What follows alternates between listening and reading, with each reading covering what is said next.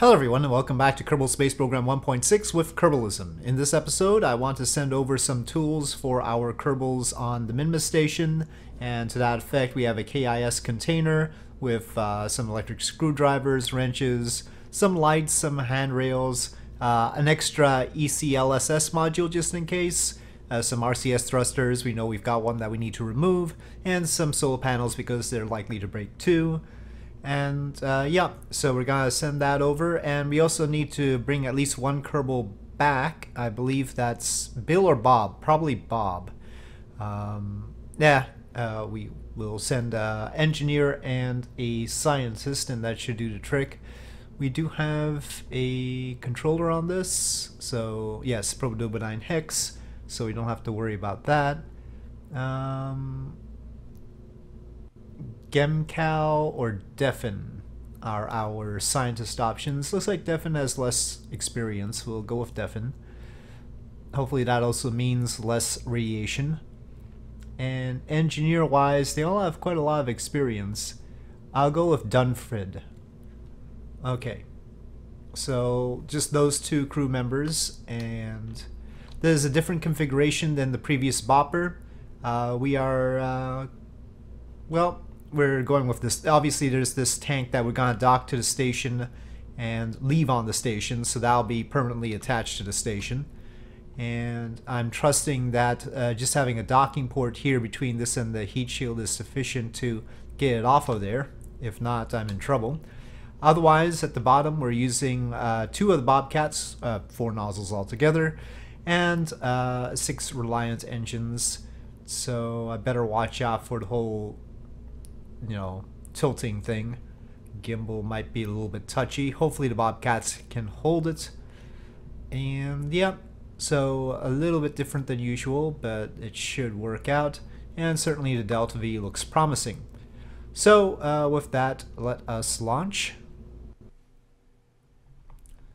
Okay, so here we go. SAS. Oh, still in time warp. SAS on, throttle is up, and ignition and launch.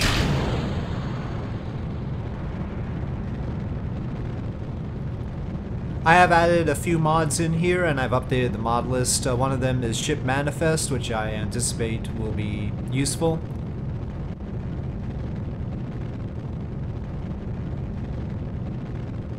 Another is Stage Recovery. I thought of making this stage a recoverable stage. That may come later. It's all attached. These aren't separate boosters, so it would all come down at once. The problem is I haven't unlocked air brakes yet, so I decided not to go with that just yet. Nope, need to turn a little bit faster.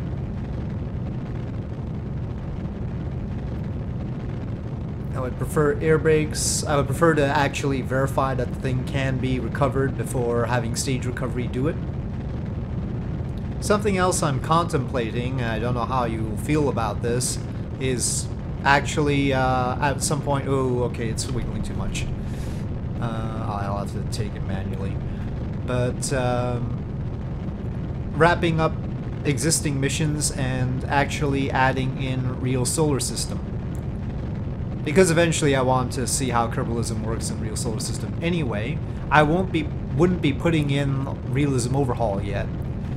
Just real solar system. We've already got Copernicus in here, which real solar system depends on. So we'll be using the stock parts in real solar system. Probably Ferrum Aerospace would be a good idea too, given the different scale of the atmosphere and everything. But that won't be imminent or anything. We'll try and get through what we've already set up as such. I don't know what happens to things if you add in real solar system. Who knows? It'll be interesting to find out.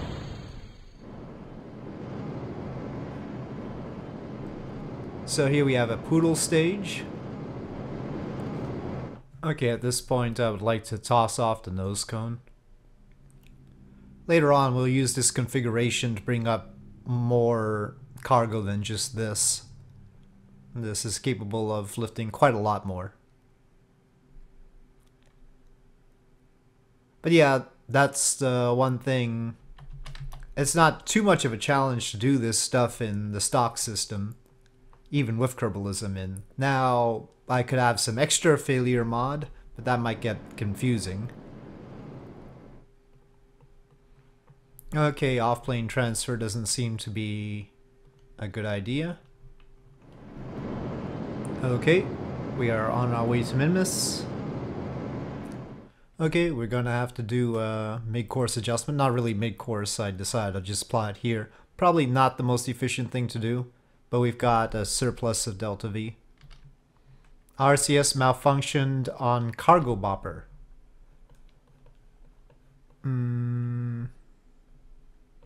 This one. I see. We can repair it though. So, Dunfred.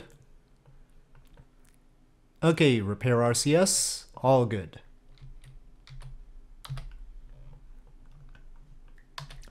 Continuing on to Minmus. Oh, Euphrates Station is right there. We can see the spec thanks to distant object enhancement. Oh, we lost the spec though. Okay, we are gonna dispose of the poodle stage, it looks like. Periapsis is negative. Okay, good. For a sec there I was worried I decoupled the KIS container. Okay, well there's one of the fringe benefits of using the spark engines on the side here. So let's just go negative target velocity. Oh, went too far. But from here on, let's control from where we're gonna dock this and use RCS instead. The RCS is thrust limited right now to 50%. Okay, docking port selected. Hopefully we've got enough standoff distance. We can see the messed up RCS port firing.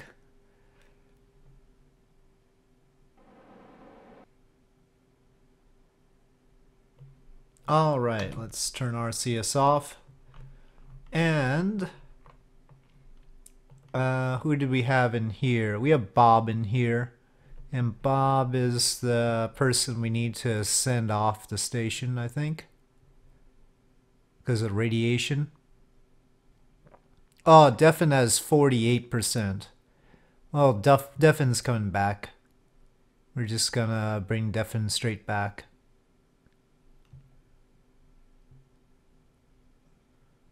Dunfred's got 27%. At least there's gonna be 2 scientists anyway. You know what? We'll just bring Dunfred back. We're gonna bring Bob back, and we'll leave 3 on the station. That's good enough. So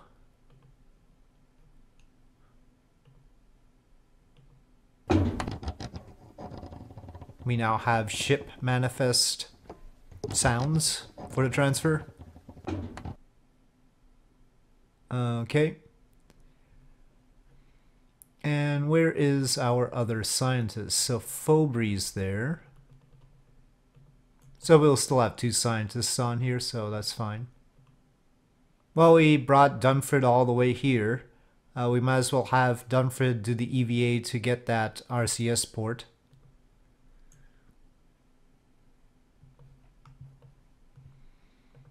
Now let's see Dunfred's inventory. Whoa, why is that image all messed up? That is... Oh, it's very shiny, and I guess it's taking the image of Dunfred really close to the module? I don't know. Okay, we need to access this inventory, grab a drill, or electric screwdriver. Oh, I think this is buggy. I didn't want all 4 screwdrivers, actually. Okay, these 3 I want to have go there. And this one I want to equip. Alright, alright. Now we're getting somewhere.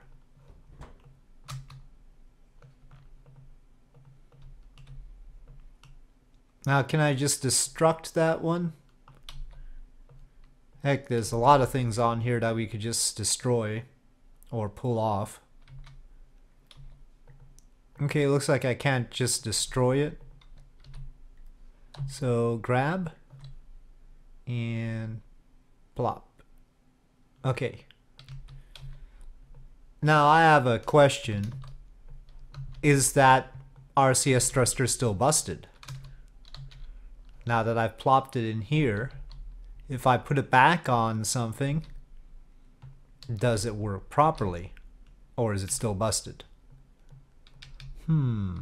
Well, only one way to find out. Let me get it a good position here.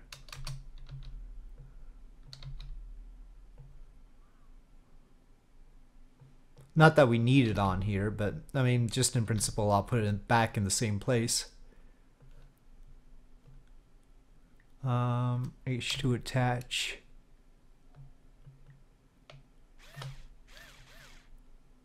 Up, it's still busted. Okay, well, that works as it should. No cheatiness here. I really want to sort of send that one RCS block into space, or, you know, just sort of get rid of it. There ought to be some way of destroying it. There used to be a destruct thing. Is that just a USI thing? Maybe that's just a USI thing. Speaking of stuff we're going to have to add. Well, anyway, we'll be bringing that thruster back down with us since Dunford is going back. But let's have Dunford stow the electric screwdriver. We don't need to bring that back. Well, I'll just use the last slot there. Okay. All good? Lord? Alright. Okay, so my other question, will that docking port release properly?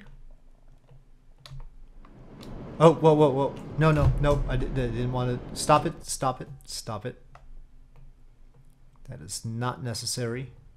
Left shift for some reason. I keep hitting it today. Okay, decouple node. Yes, it released a pod, but not in the most elegant way, I have to say. But it works. Oh, the pod was actually flipping for some reason? Oh, it was still on negative parallel, I see. Okay, well, it is off. Let's get the solar panels extended. And it has tons of fuel to get back. But this time we're not dumping the service module. Before, we had the service module separate and the heat shield was directly on the pod. This time you'll notice we're trying to bring the service module back and we're hoping these engines don't explode. That's a different thing, and that's why I have this RCS configuration like this. Do we have enough parachutes? I'm not entirely sure. Probably not. So maybe we should dump the fuel or otherwise use the engines to help land, which is possible. The Sparks have good sea level ISP. We're currently reading the thrust at around minimus. But the good thing is, in a pinch, I can just dump the fuel and monopropellant with ship manifest this time. Much better. But first, let's just get back over to Kerbin. Yeah, I'd say each radial parachute can handle maybe 2-ton stops. We're way above that. Okay, but here we go back home. Maybe we should just make orbit around Kerbin and do something different. I don't know. We've got enough fuel to actually get into a low Kerbin orbit.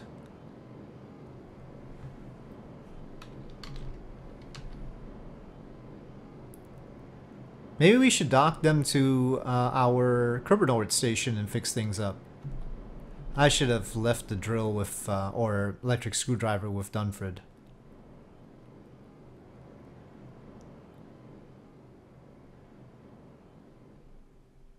Rendezvousing with the Kerbal orbit station would be a little bit difficult though.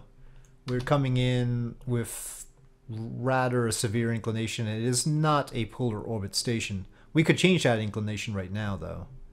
It wouldn't cost too much. Maybe I should do that just in case. I'm sort of waffling as far as my intentions are concerned. Okay. Correction. Not perfect, but still plausible. Now, do I go straight into the atmosphere, or do we dock at the Earth orbit station? Maybe I should focus on Earth orbit, I said. Kerbal orbit station. And see what's what.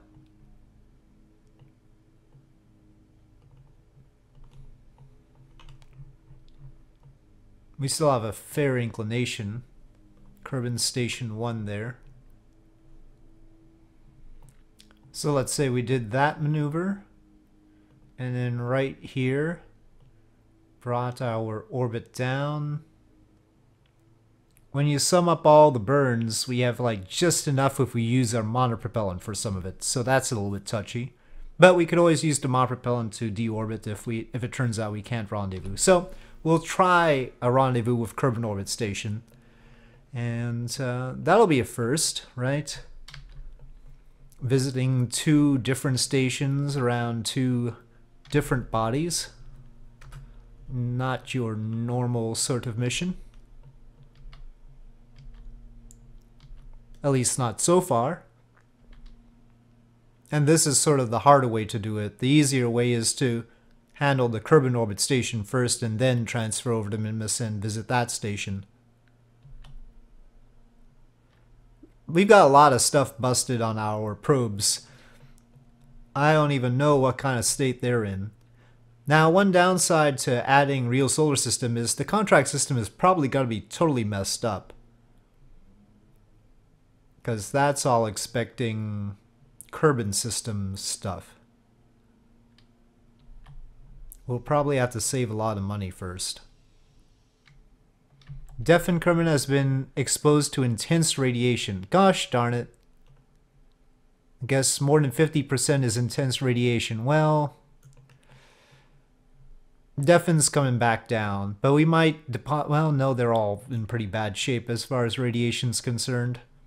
We're gonna have to rescue more Kerbals. I mean, there's no avoiding that. We just have too many Kerbals with radiation. Now, somebody mentioned, a number of people mentioned, a part that could remove radiation, but also there was an expression of doubt that it might work with the lifetime radiation thing. It's pretty clear Kerbalism expects you not to have the lifetime radiation thing on, but in my view, that's the whole point, if I'm going to use it in real solar system and realism overhaul and everything. Interesting, this one isn't firing. Or maybe it just doesn't look like it's firing. This is going to be a rough rendezvous. Ooh, 186.4 meters per second difference? Well, oh, it's going flying by. It's flying by. Oh, geez. Oh, that's the end of our main engines. I sure hope there's fuel on board the station. I don't see the marker, so I'm gonna have this hold on. Station.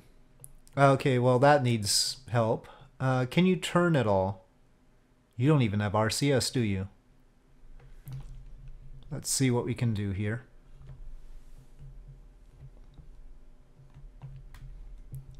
With the Twitch engines. At least it's still functional, sort of. It's still a controllable, maneuverable spacecraft, though. One ECLSS unit down. Okay, this is all off as far as Smart ASS is concerned.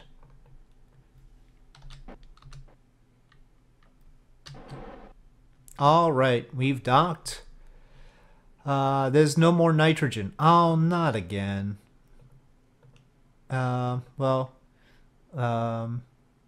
Let's keep it depressurized then. Treadmill malfunction. Is it sucking out? This nitrogen is being sucked out. Okay, hold on. Disable crossfeed. Will that stop it? No. Oh, this got depressurized because of that side. There's no way it's got enough to actually fully repressurize. Can't disable habitat while crew is inside, but we just want to depressurize. We've done that before. Oh, great. Well, no, I could turn off pressure control. Nope, apparently not. Well, we're gonna have to try and bring them back. Alright, so we'll give them a little bit more fuel so that they can run the main engines. Okay, repair treadmill. The treadmills always need repair. Seems like we've got a broken solar panel. And I guess extend again. Okay, that's totally busted. I don't think there's anything else on here we can fix. Yeah, we're not going to get fully pressurized. I suppose we can jettison the heat shield. Let's see, let me undock. 408 meters per second is enough to deorbit.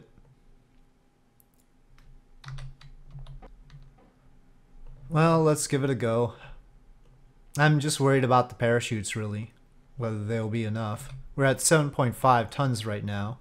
Now, we could use a little bit of the fuel to soften our landing, but it's not going to be easy. These only provide 20 kilonewtons apiece. That's not more than 1 G, so... And it's gotta be tough having 3 of them parachute out. Yes, I thought of that.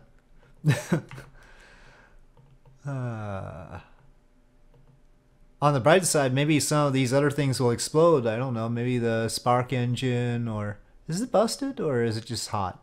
I think it's just hot. You know, the nose cone might explode, the RCS ports might explode, so you might lose weight like that. I'm gonna take the liberty of dumping the monopropellant, which will not be useful at this point. We won't dump the food, water, and oxygen. I would have had the Kerbal stay on the station if not for the nitrogen problem. Oh, I forgot to pull in the communitrons. Oops. They're broken.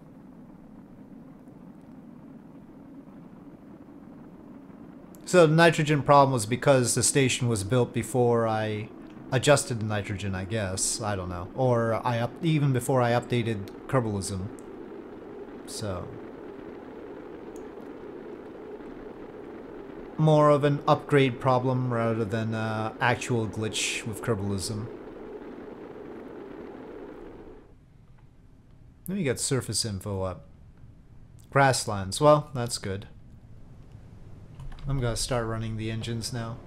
7 meters per second. It's safe. I'll keep running. I could dump the heat shield, but it's liable to just smack right back into us, so we'll let it be ablative on impact. How fast would we be going if I shut the... Ooh, a lot faster. 9 meters per second. So, it's cutting off about 3 meters per second. Oh, but we're using fuel too much. Well, we'll hit the ground at 9 meters per second. I didn't manage to... Oh! Oh my god, it gave me a heart attack. The heat shield was ablative. It was okay. Oh my god. Anyway, I need to manage the use of my spark engines a little bit better than that next time. But yes, ablative heat shield worked just fine, and our crew is safe despite the heart-rending explosion right at the end there. Okay, recover vessel. Well, that's sort of been a little bit of an adventure, really. Bob Kerman advanced to level 1 finally. He should get that just for the radiation. Alright, I'm gonna time warp and then handle these maneuvers. Well, at least the Ike and Dres maneuvers. Those are probably just mid-course adjustments, so nothing too fancy, but we should pay attention to them and see that everything is on course.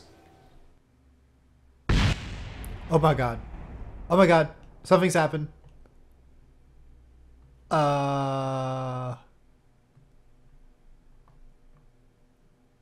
I just turned to Euphrates Station because we had some failures that I wanted to fix.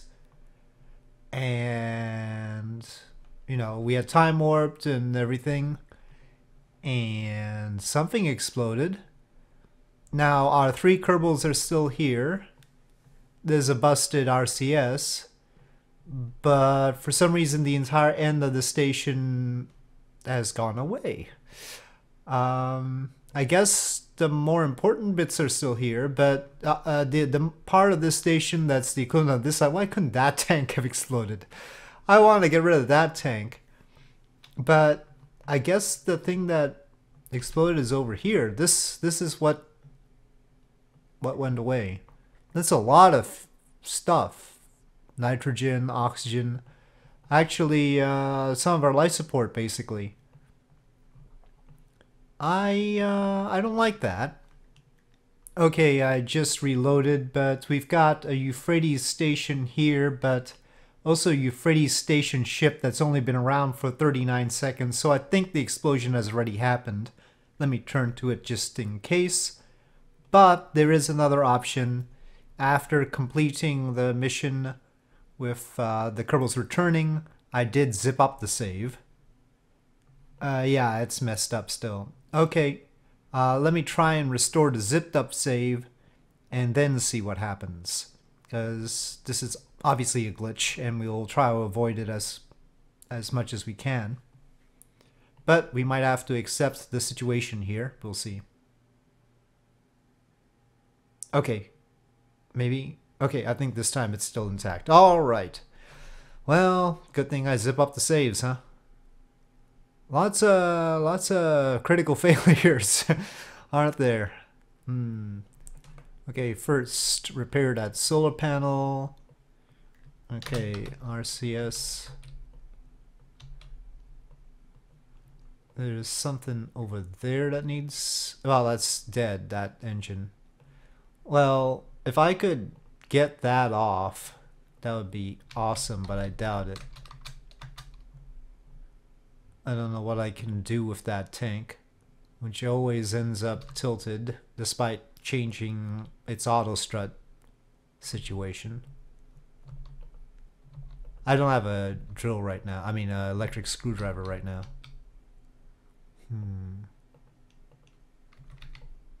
Maybe I need to put in USI just so I can disassemble parts and recycle them.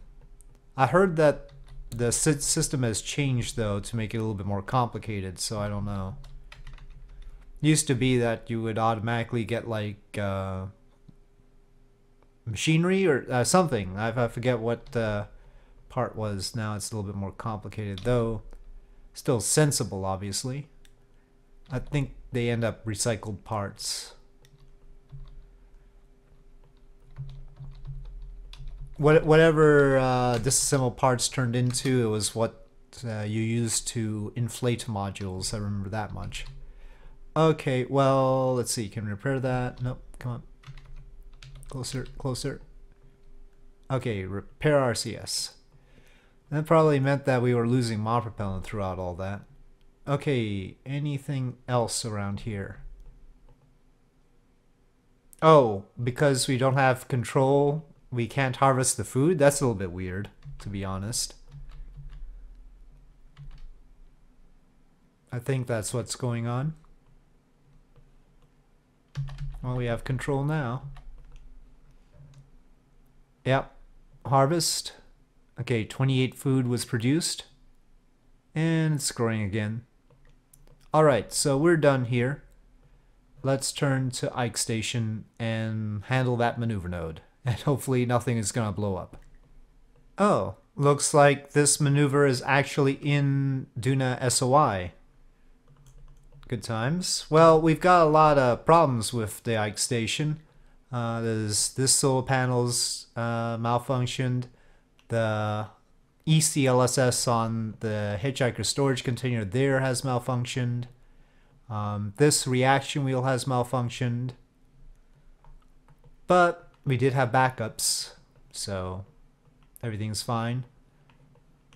Not 100% sure why we had that solar panel in particular or any of these down here when we have 4 big ones down there. We aren't going to be going... Oh, this has us going retrograde. Hold on. Huh. Well, we have a chance of encountering Ike like that, but we actually want to get into orbit around Duna. What were the specifications for the Duna space station? We do have to get into orbit, altitude below 140 kilometers. So, yeah. Well, for right now, we've got a Ike encounter. I'll just keep it like that. This should be out of Duna's atmosphere. And I don't know how they're going to count the below 140 kilometers. It's checkmarked already. So I don't know what that means. So let's say we did get into orbit. And somehow retained our... See, that's orbit and it keeps an Ike encounter. 2 Ike encounters, in fact. Would that count? I don't know. But that's our maneuver to make orbit right there.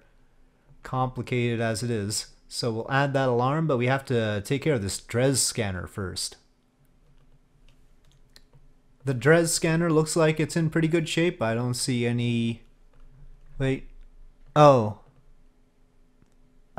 Critical failure on the data transmitter on the Probodobodine Hex. Well, that's not the data transmitter we needed to worry about, so that's good times.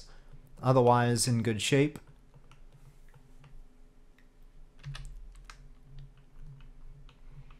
And this is a real mid-course adjustment to help us hit Dres.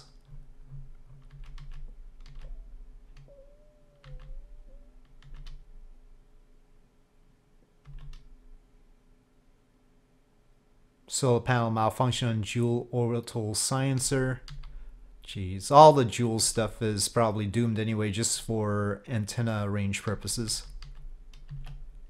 Speaking of which, if I did install real solar system, I wouldn't have any antennae that could reach anywhere, because I'd still have the stock antennae. That's what Realism Overhaul is all about, incidentally. Realism Overhaul is the thing that adjusts everything for a real solar system, especially the engines, but also antenna and stuff like that. Antennae and stuff like that. Okay, well that looks polarish. And pretty darn close, maybe too close. I don't know how high the highest features of Dres are. Because I hardly ever visit it.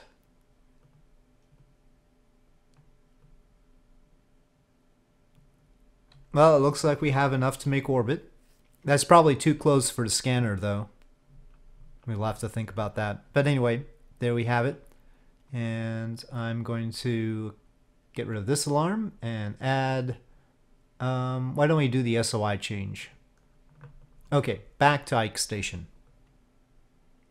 Still quite a thing to send to Duna. I think our space program can be justifiably proud of itself and everything. Now let's take a good look at the contract and whether it gets fulfilled. Well, at least the orbital. Well, that's the thing. It says orbit time required 2 days.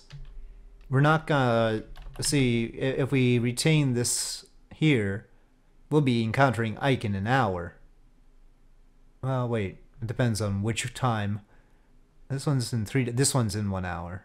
Yeah, so it probably wouldn't count. We probably have to avoid that Ike encounter, unfortunately.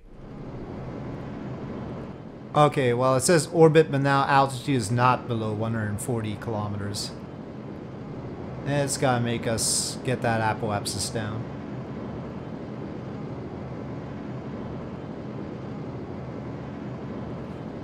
We're running out of fuel here. Will this end up just a Duna orbit station? Maybe.